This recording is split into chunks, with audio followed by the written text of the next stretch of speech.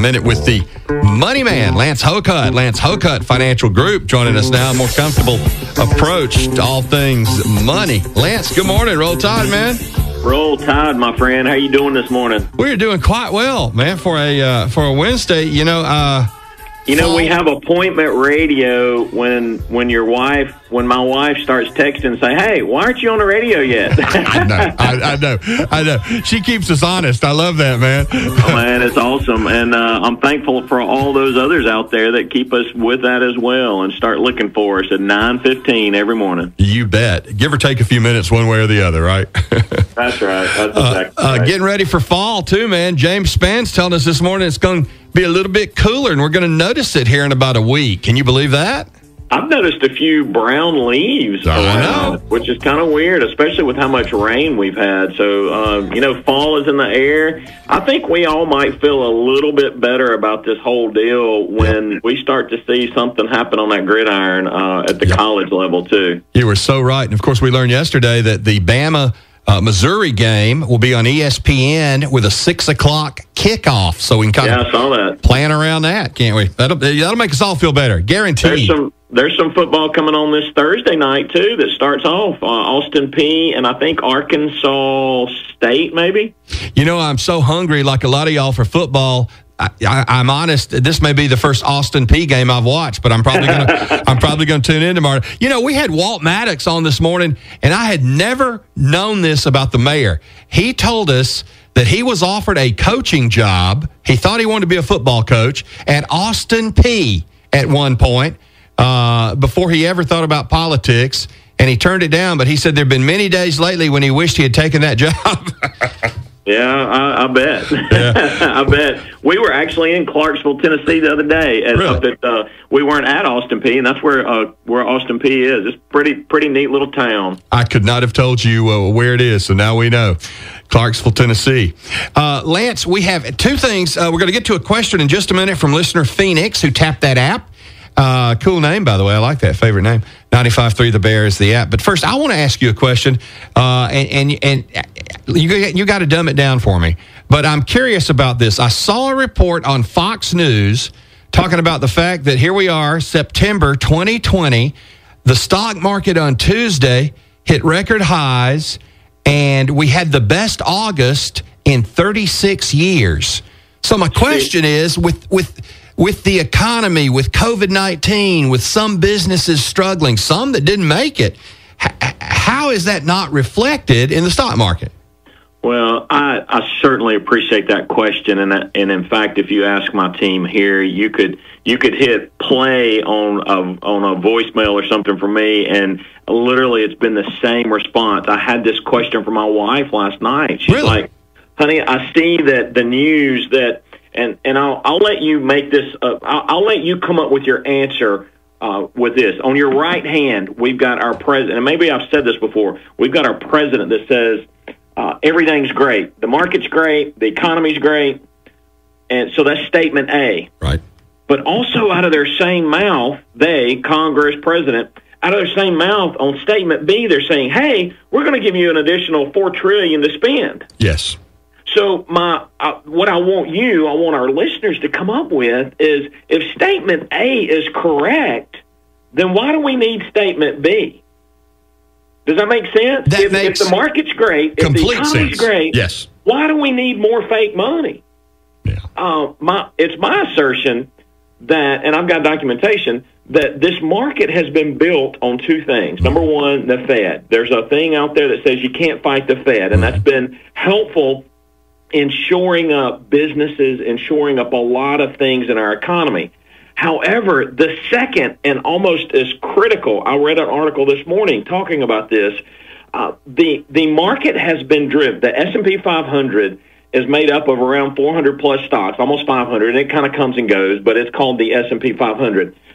Steve, if you look at the performance of the 10 top stocks in there, and again, I'm not pushing any stocks, I'm not giving advice, but I'm telling you the reality. Mm-hmm. This S&P 500 has been driven by 10 stocks that represent over 33% of the S&P 500. So you've got 10 stocks that are heavier. We understand heavy, that are heavier than the other 490 stocks.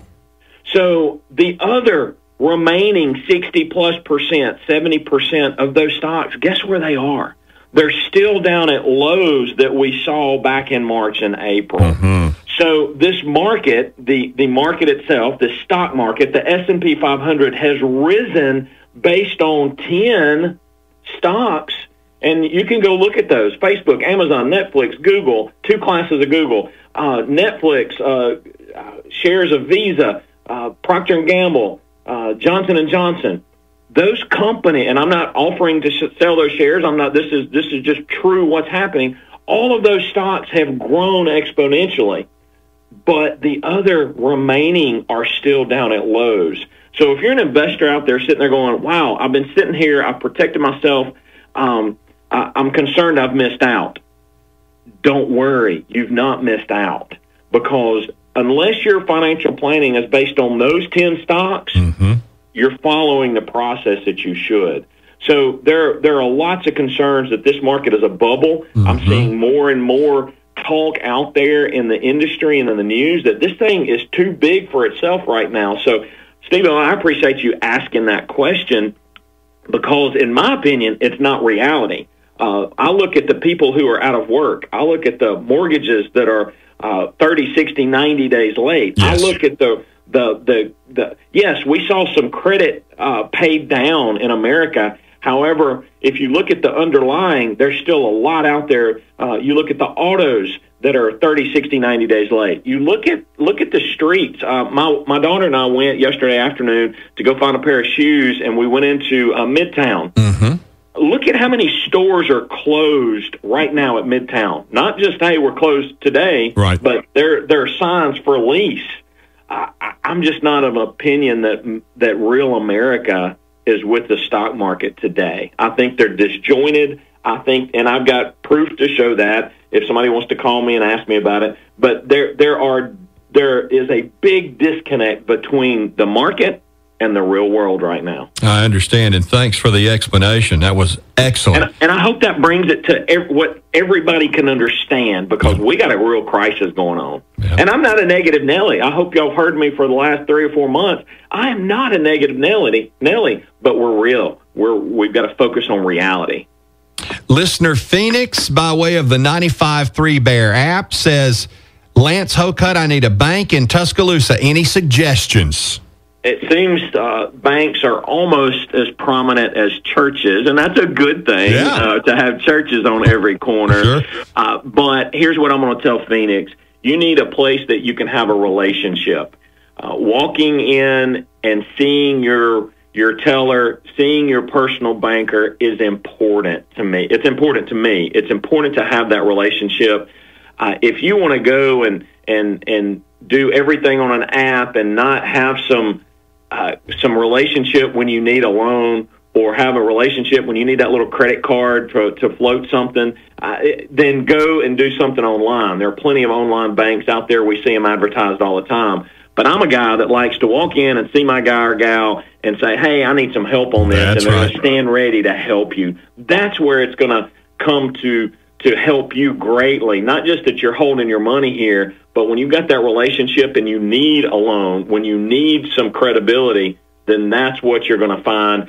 There are plenty of local, and I'm a local guy. I like local banks, but are there national banks here in town that have really good people? Sure, there are. But I would search around where you work out, where you work, where you go to church, and ask people, hey, where do you bank? Do you like that? Do you like the service you get? Do you have a relationship with that guy or gal? That's what it's based on. And maybe I really let that bleed over to what we do, because we have the relationship. If you want to go buy stocks and sell stocks all day, go for it. There are plenty of places to do that. But what we do, and that's what I'd encourage somebody to look for in a banker as well, is create the relationship. So you're walking through the good, the bad, the ugly, and making sure you're holding those hands long term.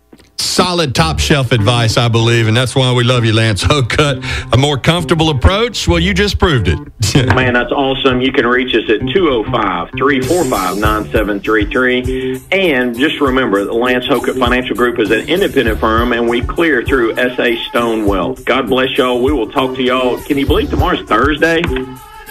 Man, in the blink of an eye. And it's September. I find that hard to deal with, too. LanceHocutt.com. Lance Hocutt Financial Group. Hocutt Financial.